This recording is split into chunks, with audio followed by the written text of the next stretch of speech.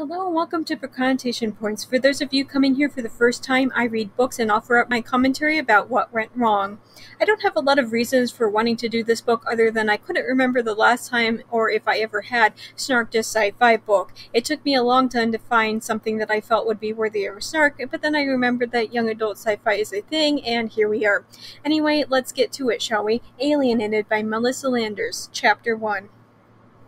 The story opens on Cara Sweeney, who is determined to win a full-ride scholarship to a university. She does this by hyper-focusing to make sure that she's valedictorian of her school. However, she's more than a little disappointed to realize that the only scholarship that she's won is for something called the... Okay, help. I wanted aliens, but I failed to acknowledge that I was going to have to pronounce the weird alien words that the author came up with. I always feel a little bad when it's clearly some foreign word that I'm butchering, but with stuff like this, and then the author never gives us any sort of pronunciation guides, can we not, with making fantasy or sci-fi names, but then not give the pronunciations? She's won a scholarship for something called the Lahirs. This makes Cara uneasy because while she was open for the possibility of doing a school exchange, she wasn't ready to go so far away. However, as the story continues, we learn that this isn't some satellite nation that broke away from a country in Europe or whatever. No, these are literally aliens from space. But their secretive nature made her stomach feel heavy, like she'd eaten a dozen Taco Bell double-decker burritos in one sitting. Oh Lord, I hope that this isn't a preview of how the rest of the book is going to go. The principal goes on to tell Cara a little about the young man who will be living with Cara's family while Cara is in space. He just turned 18. His name's Alex. He pronounced it like Alex. Why does this character get a name pronunciation but not the species of the people Cara is going to be living with? Is this because Alex is going to be the main character or something? Cara gave the photo a perfunctory glance and handed it back. Whatever, they all look the same to her. Casual racism! Lord, I can't wait until the actual racism gets started. Not. Cara is desperate not to go, but rather than to flat out refuse the author, she says that she's not sure how her parents would feel. Like, sweetie, it's okay to turn down something like that. Even if it's an amazing opportunity, it's okay to say no. But the principal eagerly says that he talked to her parents before talking to her, and they're likely eagerly getting a room ready to host the exchange student. Cara is even more startled when he goes on and says that Cara's older brother, Troy, will be going up now and spend the next year in some sort of ambassador program. Cara will go up next year, and Troy will be there to guide her. Also, Troy is a Marine who spent 2 years fighting in the Middle East. I'm so happy to hear that we might have had contact from aliens, but humanity is still unable to put aside our differences and stop throwing bombs at one another. The principal leaves so that Cara can talk about details with the random soldier also in the room, but as he leaves, Cara starts to randomly disassociate and weighs the pros and cons. In giving up a year of her life, she's basically be able to go to literally any school. She had all but given up on her dream after her mom got sick, and the cost of care put them deep in the red. Also worth noting that the aliens showed up, but Americans still couldn't get their broken medical care system together. And yes, she would have to share space with this Alex, but Cara is hoping that she could get some insider info about the aliens and maybe even get a book deal. And the longer she thinks about this, the more she decides that the inconvenience of living in space for a year would be worth it for her future. Colonel Rudder then starts to explain some things to Cara. He talks about something called the Lahir Exchange Ambassador Program, or LEAP, and that America, France, and China are all part of this. Apparently, forget the UK or literally any other established nation, I guess. He tells Cara to quit her weekend job as a waitress and that being a LEAP is going to be her full-time job from here on out. They'll pay her, so I guess that's okay. He talks about how a lot of Americans aren't exactly on board with the entire alien thing, but the thing that baffles me is, do you really want for one teenage girl to be the one to convince people? I've read enough young adult novels to tell you that the teenage protagonists in books never make good decisions. Never. I don't care that Cara is the valedictorian. At some point, her intelligence will be tossed out the window because she wants to make kissy face with Alex. Tell me I'm wrong. Besides, she wouldn't exactly miss slinging footlongs at the dreamy weenie. I'll give my 2 weeks notice after school. Make it 1 week. Friendly reminder that giving 2 weeks notice is a courtesy. She literally sells hot dogs. I don't think anybody is going to care. Radar goes on to say that they'll also be doing televised interviews every Wednesday. Also, when Alex is there, Kara will have to help him collect various samples of stuff like soil, water, and air so that his people can study them. Radar says that she's going to New York for a leap gala in a week and then leaves. The principal gives her permission slip she'll need to return first thing in the morning. Less than 5 minutes ago, her greatest dilemma had been which movie to see Saturday night with her boyfriend Eric, and now, oh no, Eric. She'd forgotten all about him. He and his friends hated Lahirs, not just a pinch of ignorance and a dash of mistrust, but serious loathing. He'd go full-on banana sandwich when she told him. And there we are. I was wondering when the full-on racism was going to start. As Kara leaves the office, she thinks that when the aliens showed up, they introduced a medicine that cured her mother's cancer, so she finds it difficult to hate them so much when they saved her mother's life. The narration then jumps over to Alex. Why the elders had chosen to send them away and to a primitive foul planet such as Earth was beyond him. Seems like there's going to be casual racism on both sides. Joy. Anyway, so it seems as though Alex and some of his friends are up to no good and are smuggling some sort of drug down to Earth. He talks with one of the elders and thinks that he could literally be executed for his treachery. Also, these aliens can apparently communicate telepathically. Neat. Mankind didn't regulate their population growth as Lahirs had done. Alex had studied human history. He knew what would happen if those aliens ever settled on his planet, something American humans called manifest destiny. They'd take whatever suited them and outnumber the Lahirs within decades. He couldn't let that happen. Yeah, nope. I'm already on Team Alien. He's right. Americans don't have a good track record with first contact. One of Alex's friends gives him a necklace and has to explain the concept of how humans wear jewelry. Alex mocks the idea of wearing a rock found on the ground, but the others are quick to assure him that the humans will love it.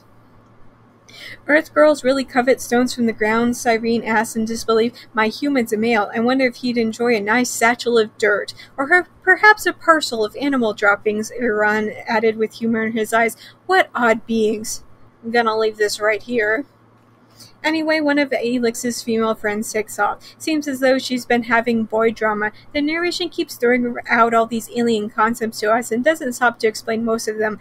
I know that the book probably will get around to them, but it's kind of frustrating when books do this. Chapter 2. The next chapter opens like the introductory video on a vlog. Yes, it's every bit as cringe-inducing as you might expect. Like, I'm all for making stories relevant, but this ain't it. Anyway, Kara is intent on making her blog or vlog or whatever in order to cash in on this exchange program. Kara scheduled her post to drop at 6 o'clock the next morning, which gave her more than enough time to spring the news on her boyfriend. Since she hadn't considered Eric in her decision to accept the scholarship, the least she could do was give him a head start and blow a gasket.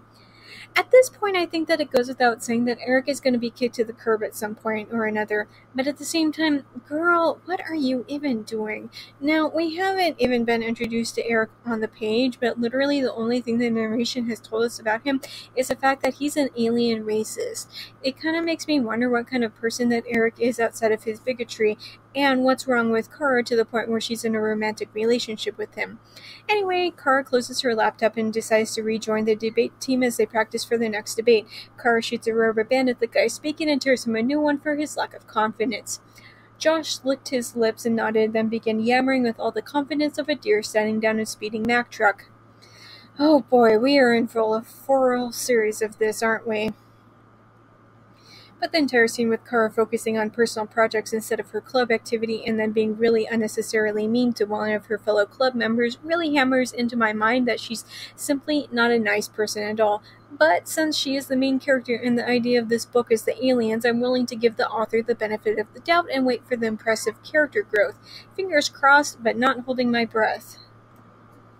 Kara thinks about how Alex had requested that his room be gray with no embellishments or decorations to it whatsoever. Even though Kara isn't thrilled with the idea, she's hoping that making her alien guest comfortable will loosen his tongue. Then we finally get an on-page introduction to Eric after Kara gets home. I'm going to try and make this so that it gets by YouTube censorship rules, but female chest area and snacks. Kara folded her arms while a smile tugged the corners of her mouth. Is that all you want from me? She was only half joking. Ever since junior prom, when a few of Eric's buddies had gotten lucky, he'd been trying to play catch-up, like Fun Times was a race and he didn't want to come in last place. He didn't seem to care that she wasn't ready to cross the finish line. Oh boy, yet another controlling jerkwad of a boyfriend who is only being introduced to make Alex look better in comparison. I might have been half joking earlier when I asked why Kara was with him, but now I'm asking with 100% seriousness. And then they walk inside and find Kara's parents making out against the fridge. As you can imagine, both teens are like, gross, get a room. However, as her parents pull apart, Kara takes a moment to make sure that her mom still looks healthy, like the return of ovarian cancer would somehow announce itself on her face or something. Eric had left the kitchen when they'd walked in on Kara's parents and openly and loudly complains when she joins him in the living room with no food. I am once again asking what Kara sees in him, because I feel like him demanding food and happy times from his girlfriend reeks of misogyny. Eric wants to go upstairs, if you follow my drift, but Kara says that her friend Tori is coming over. Eric is annoyed over the entire thing and demands to know why that clinger can't get a life of her own. Trying to get rid of me? Maybe I should. Heat rose into Kara's cheeks, an endless groping, the insults. She couldn't take much more of the new and improved Eric. Why are you with him when it's obvious you don't even like him that much? Kara then tells Eric that she's joined Leap, and Eric loses it and gets even angrier when he finds out that the exchange student staying with Kara is going to be a boy. Tori comes in, and I honestly don't know what I was expecting at this point. She was the yin to Kara's yang, teakwood skin, jet black eyes. I know people get angry and upset whenever people compare things to food, but honestly, is wood somehow better? Anyway, Tori and Eric don't get along, so I'm obviously a big fan of Tori. Tori then pulls a piece of paper out from her bra, gross, and both she and Eric say that people were handing them out all over town. Halo, Humans Against Lahir Occupation. Author loves her acronyms, doesn't she? Kara asks if they're serious and establishes to the readers that Halo is a well-known terrorist group that is known for stockpiling weapons and spouting doomsday prophecies. She goes after Eric for swallowing Halo's nonsense, but Eric chews her out for willingly siding with the aliens. He encourages her to read the pamphlet, except that being the captain of the debate team, Kara finds Halo's arguments laughable and immature. Even Tori is on Eric's side about not wanting the aliens around her, which on top of being a racist, it also makes Tori look like a really terrible friend for wanting to ditch Kara the first time the going gets tough. This could make my whole career. No, just like that. God, you're so selfish, Eric was shouting at her for the first time in all those years they'd known each other. Putting yourself and the whole town at risk, and why? So you don't have to take out student loans? Selfish? Selfish? He has the actual audacity to call Kara selfish for wanting to make money and to not be up to her eyeballs in debt for a college degree. He literally told her not even 2 pages earlier that he didn't want to be with her if she dared to bring the alien exchange student around. Talk about self-absorbed. Before this can go any further, Kara's dad shows up. I don't know if he simply doesn't like Eric or if he heard any of that, but he pointedly asks Eric and Tori if they have homework as a nice way of telling them to get out from his house. They leave, but Eric makes one last thought in Kara's ear before he goes. And Tori was crazy to think the Lahirs wanted to lure her to their planet and trap her there to make babies. If that was their goal, why not abduct her now? If that's all she's worried about, then I should probably remind her that there are humans on Earth, probably local to where she lives, who think that the only thing women are good for is being barefoot and pregnant. She should probably be more outraged over actual threats to women than something that was made up simply for shock value. Thankfully, Kara realizes how absurd Tori's thoughts are, but her real concern is the danger being one of the alien hosts is going to be. Chapter 3. We jump to the aliens having arrived on Earth to the Leap Gala mentioned in the first chapter. Alex hasn't been introduced to his host family yet, but he knows who they are by sight alone, so he watches them and silently judges them. Was this girl truly the best the humans had to offer? I keep asking why in the world they would leave the future of alien communication up to a handful of high school students, because it's not simply Kara who is doing this. He does think that Kara is kind of pretty in an alien sort of way, but thinks that with her ginger hair and blue eyes, she's kind of bright. Apparently these things aren't natural on their own planet.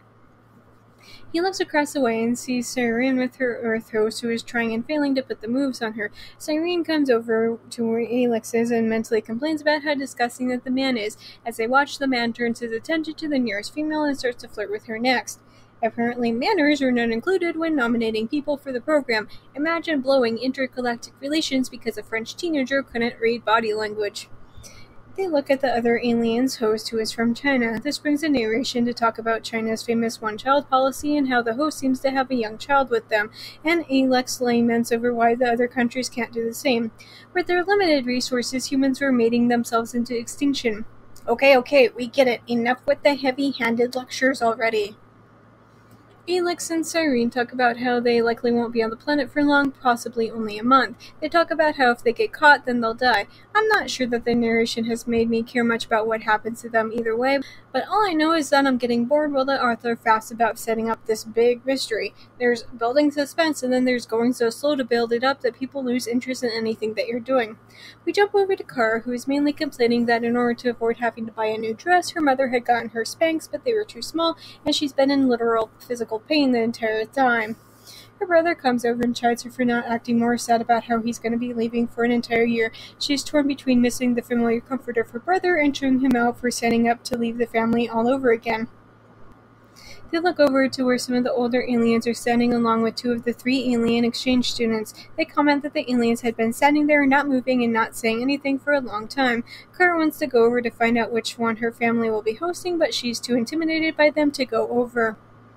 All of them, men and women alike, wore their shoulder-length light brown hair tied neatly behind the neck. It blended perfectly with their russet skin, and when combined with the tan uniform, they were a monochromatic solid wall of brown, like walking paper bags. And then the narration jumps back to Kara's personal problems. She tried to cough, and the elastic band digging into her waist practically spliced her liver in half. Ow! What's with you? Troy ran a hand over his cropped black hair and crooked an eyebrow. Female problems? He whispered female like it was a dirty word. I guess we can add in things like misogyny to the list of problems this book has. Troy encourages his sister to go take her overtight underwear off, and Kara is talked into it. However, before she can go in, a member of the Secret Service stops her to say that the President of the United States is powdering her nose, and apparently not one single other female in the gala can use a toilet at that time. But it made sense that a president who didn't care about the Constitution didn't care how long she monopolized the ladies' room either. Can't wait to get into that some more. Hopefully that won't be brushed under the rug in favor of teenage makeouts. Kara tries to ask the Secret Service where she can find another restroom, but the guy is tight-lipped and apparently doesn't care, so Kara decides to duck into an alcove to take her underwear off. However, as you might imagine, somebody catches her doing this. And if you've been around the channel a while, you might remember that a similar scene happened at the start of Breach, where Nate caught Lila taking off some ripped pantyhose in her car. So honestly, Kara being caught like that is kind of setting the tone for how I'm expecting the rest of this series to play out. As I'm sure everybody predicted, the person who interrupted her was one of the aliens. Kara is startled at how handsome that he is up close. She awkwardly offers up an excuse before getting out of there as quickly as possible. Kara is naturally embarrassed as anything, but she thinks that she's botched the introduction to the alien she's supposed to be bunking with. She also feels like any chance of convincing Eric to be on her side flew out the window because Alex is too hot. I swear to the gods that if there's an urinating match between Eric and Elix over who gets to be with her, I'm gonna chuck my computer into the sun. Kara goes back to her brother, who says that he has to go onto the ship to leave now, so he says goodbye before turning around without another word. Kara's kind of upset over the entire thing, but thinks that it's perfectly in character for Troy. Kara then goes over to her parents, where they're officially introduced to Alex, and it was indeed Alex who had accidentally seen her taking her underwear off, much to Kara's continued mortification. Kara's mom pulls Alex into a hug, which makes the alien seem uncomfortable. Finally, he turned to Kara. She offered her hand, and he took it in both of his. While his grasp was warm and strong, there was an eerie vacancy in his gaze, almost robotic. She hadn't noticed it before, and the last line of Hela's pamphlet suddenly rang in her ears. He may look human, but he is not. Some long-buried primal instinct screamed, "Danger!" but she tightened her grip and resisted the urge to pull her hand free. "Kara," he began. His voice was alluring, and his eyes were dead. "Your name is the Irish word for friend. I hope you and I will be great friends." It sounded rehearsed and completely insincere, almost backhanded in its delivery. Since he'd done his research into her name, she did her own too. She says that his name means son of Elix, which seems to surprise him.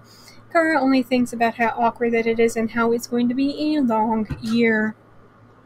Thanks for listening to my book Snark on YouTube. New videos are up every Monday, but stick around because I sometimes drop random videos on other days too. Just as a reminder, even if you can't financially support me, there are other ways to help me out. The first is watching this video as well as all my other videos. It's also important to like and subscribe. Finally, you can share this video with all of your friends so that they can help as well. If you're already caught up with all of my videos, you can go to Tumblr for my main book Snarks, always free and updated every morning.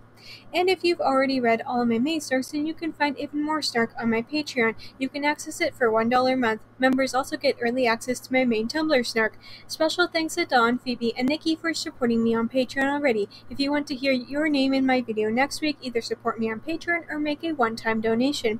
Do you like my Snarks so much that you want me to Snark your writing? I do that too. For just $6 per chapter, I will tell you how awful that your writing is. But not to worry if you feel like you couldn't take the criticism. I also offer regular book editing as well, just 1 cent per word. You can contact me on any of my social media platforms if you have further questions. If you want to read some of the things that I've written, you can purchase my works on Amazon. I have a slew of erotic short stories and now 2 full-length novels. I also sometimes run flash sales on my stores, and if you don't follow me on any social media, you might want to do so just so you can know when I might be offering more things for free. Links for everything will be posted below. See you next week, guys!